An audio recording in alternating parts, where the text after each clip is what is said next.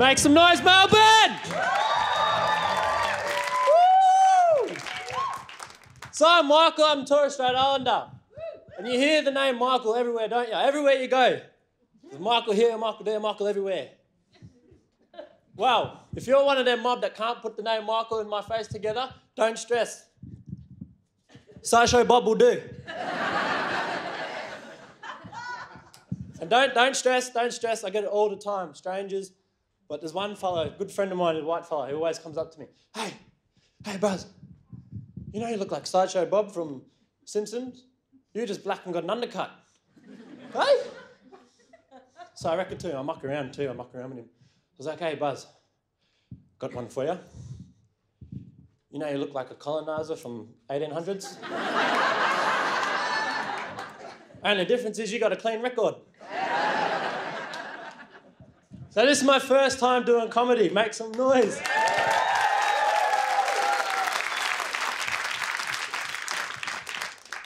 I'm a dancer. Hip-hop, not that kind. I love dancing. I've been dancing for years. I danced for Indigenous hip-hop projects and have taken me all over Australia. It's the most beautiful places in Australia, most remote. And 4 weeks ago, took me to Geelong Hospital with a dislocated fucking leg.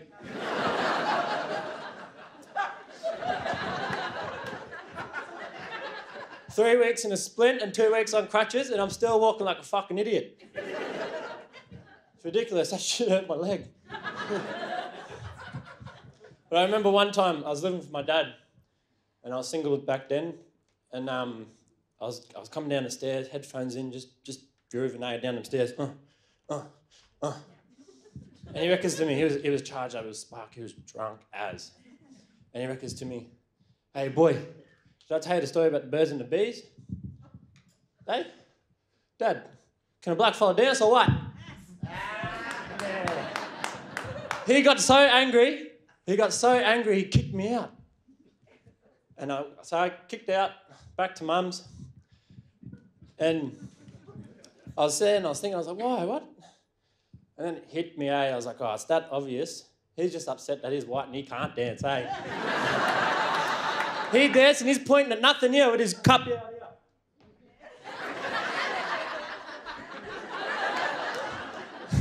Poor fella had to get an ambulance to go to hospital.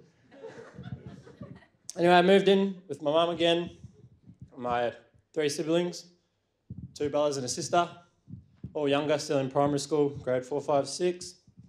And every morning, at 7 o'clock, Mum wakes up to get them up, ready for school. And every morning, Mum, she's real angry. She's a short, bald-headed little black lady. She's strong as, but like, she's real strong. Strong. Don't worry, I got the flinch to prove it when she go to put the kettle on.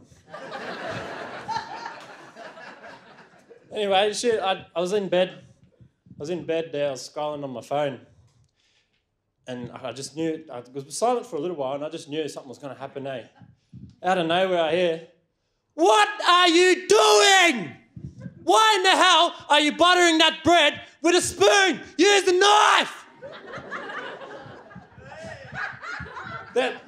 The kids were there like, they're all dirty, Mum, they're all dirty. Well, if you actually helped me and I didn't do everything in this house by my fucking self, you'd have a knife, wouldn't you? And when Mum gets angry, she's pacing. She got that angry, she walked out the door, going, I'm never coming back. Never coming back. See how he's going. Open the door, slammed that bastard hard enough to open it again.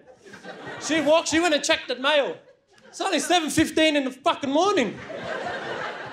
It happens every morning, the same shit. I reckon this mob just like hearing my voice.